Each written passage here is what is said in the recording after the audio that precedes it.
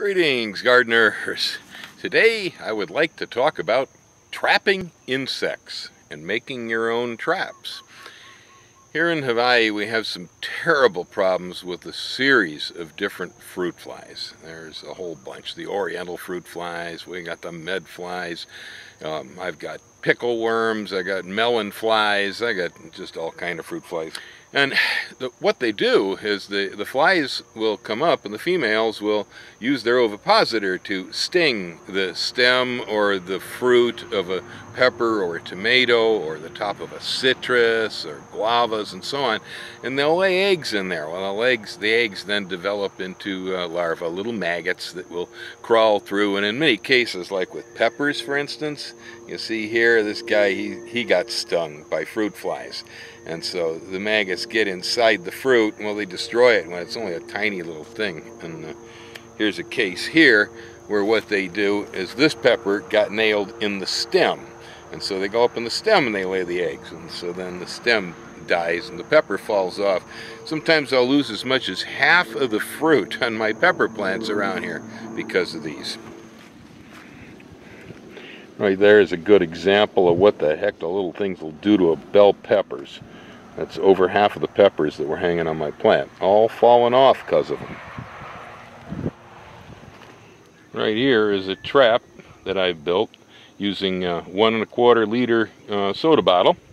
I guess that would probably be the only reason that you might want to purchase this product, Coca-Cola. The bottles make great fly traps, trust me. And so what we've done here is we just cut the bottle off just above the label, took the top, turned it around, inserted it inside the bottle, put a hanger on here, and then I've got a little basket in there that has a methyl eugenol lure that's drawing the flies. That stuff will also draw hornets, it'll draw mosquitoes, it'll draw a whole lot of other things. Right now, because it's sitting out here in the middle of my pepper patch, it's drawing that oriental fruit fly that's in there. At least I think that's who that is. Well, here I've got another one hanging right over the top of some of my pepper plants. It's getting loaded up pretty good with flies too. So building one of these traps is pretty simple. We start off with a soda bottle. We cut it right here above the label, removing the top. Then cut a hole right there in the bottom, and I run a wire or some other piece of material through. Heavy-duty twist ties work too, I've used them before, but something rigid enough that you can use as a hanger. Next thing we need is something to hold your bait. So in this case, I'm using a little basket that's used for orchids in trees, is what this is, and fertilizer ordinarily goes inside that little basket. But it works really great for holding the methyl eugenol plug lures. You could use a piece of nylon stocking, all kinds of different things might work. There's no real limit to this. Okay. So what you use as a bait inside your trap is really going to depend on what creature you're going after. If you're just trying to trap garbage flies, for instance, a little bit of spoiled chicken liver or something like that works out fine for them. There's a variety of different possible things, again, depending on what it is that you're trying to get. And when it comes to the fruit flies we have here in Hawaii, definitely either methyl eugenol or there's another lure called Q lure that works on a few of the flies too. I find that methyl eugenol is one of the widest variety attractants. It's not that hard to get your hands on. You can buy it off Amazon. They have it there with the bug burners, with the zappers, because your zapper won't work on mosquitoes unless you have methyl eugenol inserted in it. And so it's sold with the bug zappers. You'll also find it if you just type methyl eugenol in bottles, pure, from Amazon. You can buy it that way, then soak it into cotton balls or something and put it inside your trap.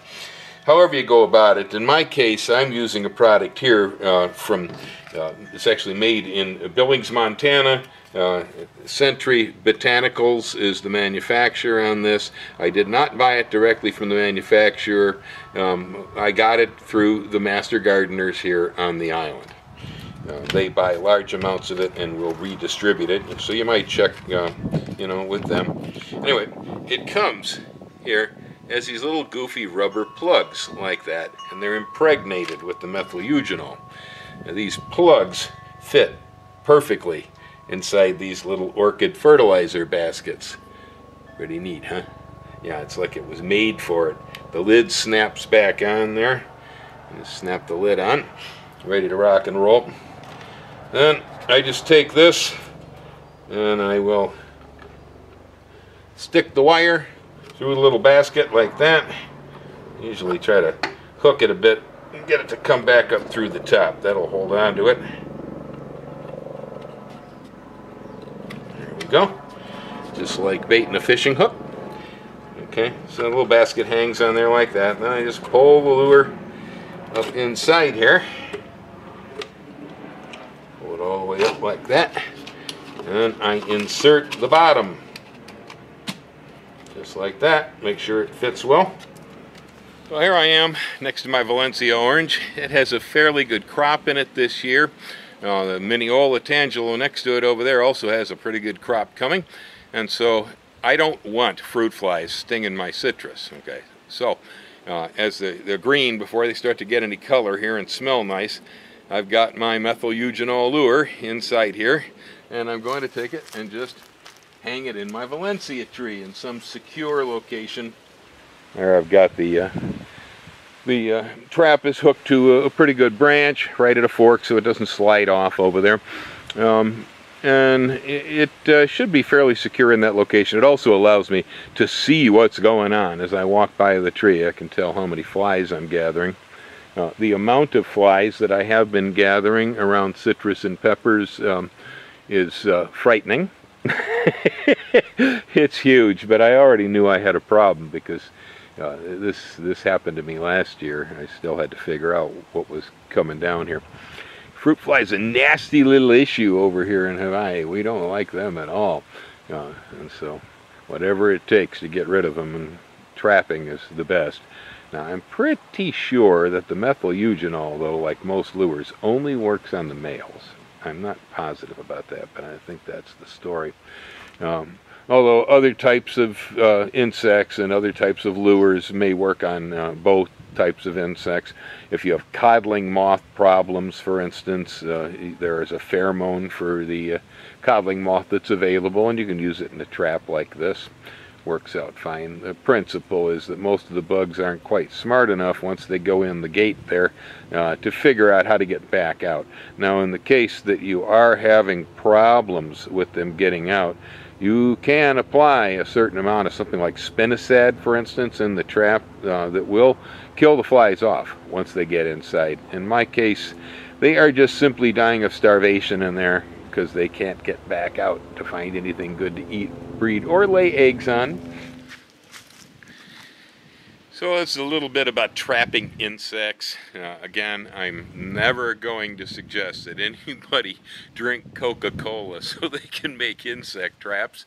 You probably know somebody else who does drink the stuff. You can ask them to save the bottles. You could dumpster dive. Whatever you use. I mean, if I was going to tell you to drink anything, I'd highly recommend beer, but it generally comes either in aluminum cans, glass bottles, or kegs, you know, or growlers, and so that's probably not going to be an alternative solution here. So that was an interesting sound. So if you can find the 1 1/4 liter plastic bottles. The bigger bottles also work. Any kind of a transparent plastic bottle where you can cut the top off and it fits back inside will make these traps easily. You can make dozens and dozens and dozens of them. And like I say, use this stuff for flies. If you want to put like a piece of spoiled fish or meat or something in there, that'll draw a fly.